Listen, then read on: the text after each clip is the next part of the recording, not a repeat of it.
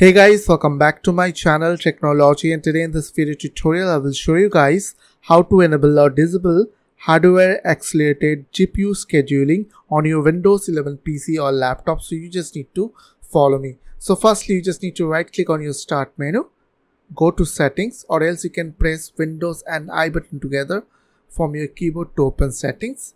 After open settings window, click on system from your left side. On your right side, you will get an option called display. So click on that. Now here you will get an option called graphics. So click on that. Now under graphics, you will get advanced display. So expand that option. And here you will get hardware accelerated GPU scheduling. So make sure that it is enabled on your Windows 11 PC or laptop. So I hope this tutorial will really help for you, and please don't forget to click on the subscribe button, like button and share button.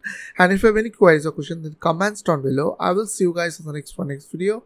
Till then, bye bye, take care.